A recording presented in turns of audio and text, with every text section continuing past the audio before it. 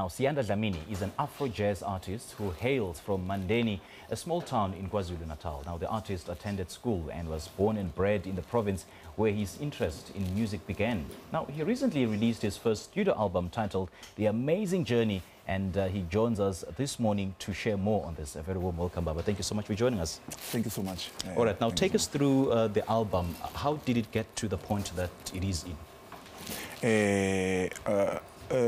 When I was a small boy, I wanted to be a jazz artist.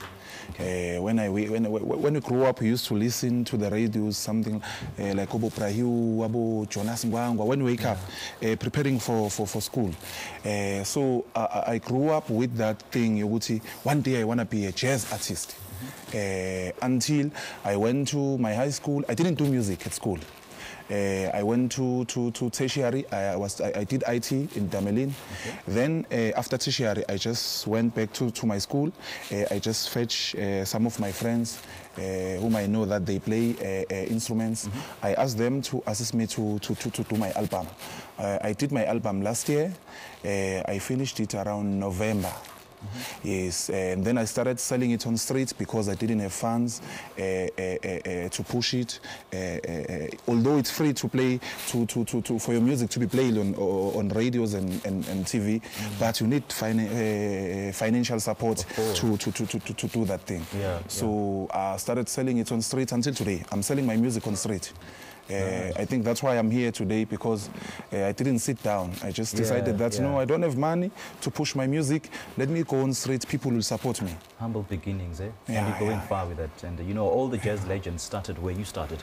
Yeah. Now, tell me, it's quite rare that young people follow jazz music. Like, jazz music doesn't have that much of a following within the younger community. What inspired you to take this route?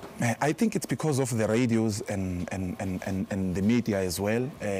Because jazz, they only play jazz on Sunday. Mm-hmm. Yeah, we have that mentality that jazz, it's for Sunday. Right. So young people are interested in jazz. That's why we are able to produce this product. But the problem is the radios and the media, they are taking the young people to a certain direction. Sure. That's why we are no longer producing jazz music. Mm-hmm. But I think if radios can play jazz, every show they play maybe five songs, because you only find maybe Prahiu played once a week in a radio station. Right. So when we grew up, we used to listen to those music, Jonas Ngwangwa, Prahiu. That's why we are interested in jazz. Yeah. So now take us through your songwriting method. What goes through your mind before jotting down those lyrics? The reason why I decided to do jazz, and it's because I'm politically active. In the society. So there are a lot of things I want to say to my people, African people, through music, because I think the only way to deliver the message. So you want to drive a political message, you say? Not politically, but there are a lot of things happening in our community, country and the world, which need to be addressed. Like this thing happening of killing women in these days. Mm. So we need to address those things. So as an artist, I thought it's better for me to deliver that message through music. Mm.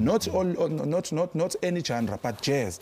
Because remember, jazz was started by politicians. Mm. Remember Prahiu, Mama Miriam Makeba, those are the politicians. Yeah. So that's why I decided to do jazz.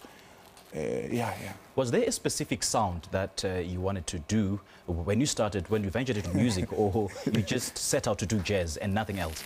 No, I wanted. I like African jazz. You will hear the melodies that we play. It's more African. When you listen to those sounds, even if you are not in Africa, but it will take you back to Africa. Mm. I do African jazz. My sounds are more African. Okay. Yeah, I don't do English jazz. Okay. I do local jazz. And I believe your hero is Hugh Masekela, because you've been mentioning him. Right? Yeah. Even you can go through my CDs. I play that man. There is no CD that I don't have. Right. Yeah. Right. And I wish one day we will meet, because I don't know him personally. Mm-hmm. Yeah, through his legacy, that's why we decided to do jazz. Well, with your determination, you'll certainly meet him, and I'm sure he's watching right now.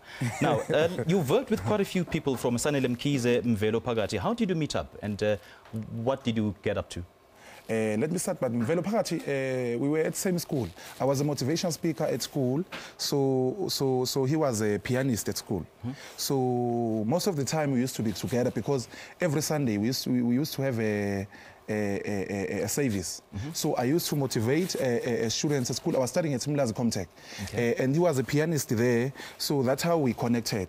Then after tertiary, I just called him. That's, hey, my friend, I need to do my album. I'm interested now in doing music. Can you assist me? And then he came and assisted me. These people, they charge. But he assisted me to do that album free of charge. Yeah, so that's why I decided to, no, let me go back to school and fetch for those guys that I know. Because it's expensive to do jazz. I can imagine, yeah. Yeah, it's expensive. I won't lie to you.